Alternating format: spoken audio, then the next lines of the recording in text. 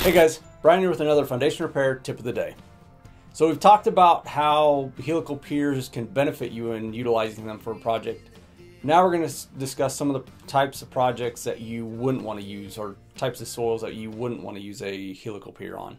So the first one being a soil condition that has real rocky boulders or real dense cobble material in it.